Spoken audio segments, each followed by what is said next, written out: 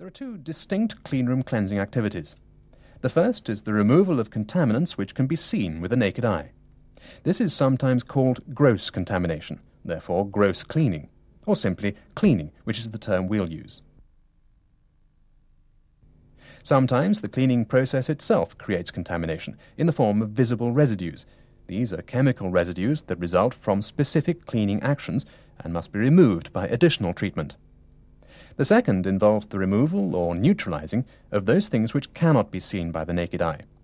It's sometimes called precision cleaning, or alternatively decontamination, which is the term we'll use.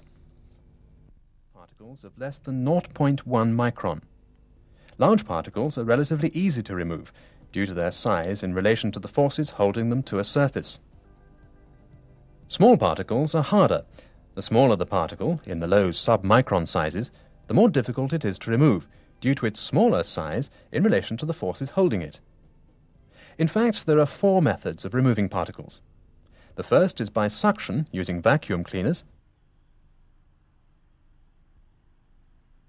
The second by wiping.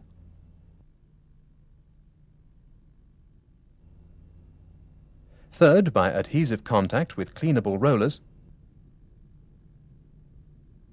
And fourth, by blowing. Of course, cleaning by blowing should be used very cautiously, as it moves the contaminants rather than removes them, and causes cross-contamination. Once particles have been dealt with, moist wiping and wet washing are the means for removing and neutralizing the other contaminants. They work by a combination of 4 parameters. First, mechanical action. Second, chemical action. Third, the temperature of the solution. Normally, water at ambient temperatures can be used. However, an increase in temperature may increase the speed of the chemical reaction. And fourth, the time required for the solution to be most effective.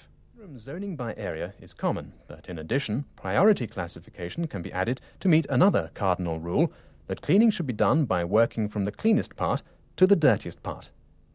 The rule is that the lower the surface, the dirtier the surface. This means that surface soiling is likely to be greatest furthest away from the sealing filters. So, work should always be carried out using a cleanroom wipe, always folded in such a way that it presents a clean face on every application. Because even though it's a cleanroom that's being cleaned, it's surprising how much soiling can be seen on a wipe. It should be folded so that the next clean face is readily available.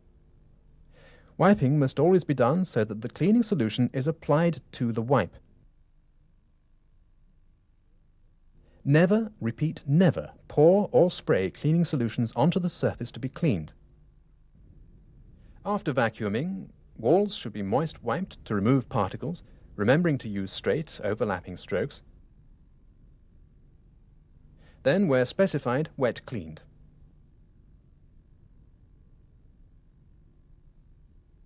Light, where a high-intensity white light reflects particles.